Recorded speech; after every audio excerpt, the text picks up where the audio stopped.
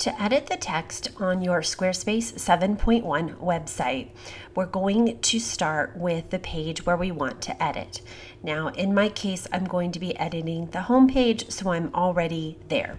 If I click over here on pages, I can see the outline of my pages, and here is the home page where I have this site currently open. I want to edit the text here in the middle, so I'm going to start by choosing Edit here at the top left of the screen, and then I'll see that I am in editing mode. As I move my cursor around, I see that this is in fact a text box, and to edit this text, I just need to click in the box and then type my new text.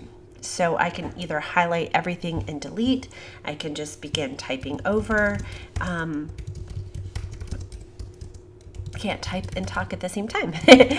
This is my new text, so I'm just simply typing on my keyboard. I can also copy and paste text from another application. If I do that, I want to use this little edit paste as plain text shortcut.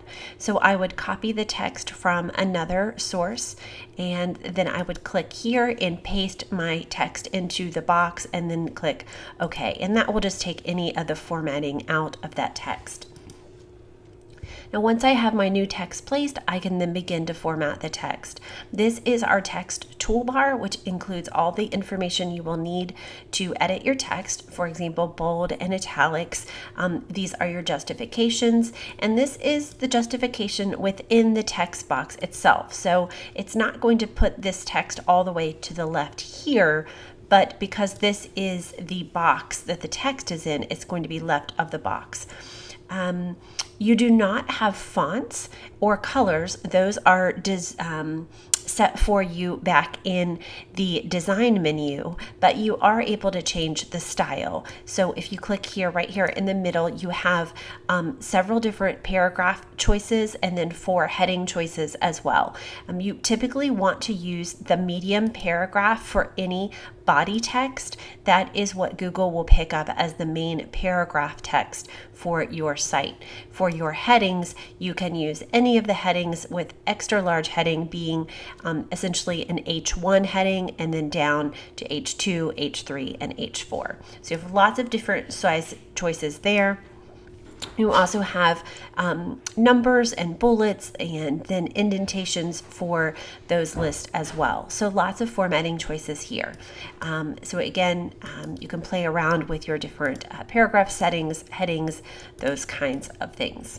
Now you will notice over here to the right a pencil.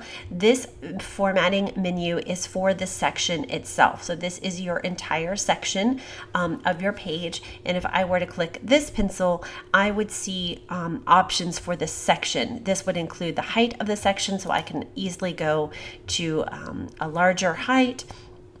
If I want somewhere in between the small, medium, and large, I can click the ellipses, and then I can manually adjust the height that way. And then I can also adjust the content width. So we can see here that my text box is centered in the small part of the section, but if I could extend that to medium, if I had more text here, you would see that would expand the section a bit. So I could say I want this to be large, and that would put all of that on one line. And again, manual adjustment here, and then as well as aligning the content to the top, center, or bottom of the section. You also have choices for the background of your section, using an image or a video, or you can manually adjust the colors using your themes. And there is more information about styling your section in a separate video. This video is particularly for your text editing. So that is how you edit your text. When you are finished, you will come up to Done and save your changes. Are you looking for more resources to help your nonprofit grow its reach and impact? Unlock my free nonprofit resource library that includes exclusive workbooks, templates, and training videos to help you tell more people about the incredible work you are doing. Just go to 19design.net to get your access right now. Until then, keep making a great first impression online.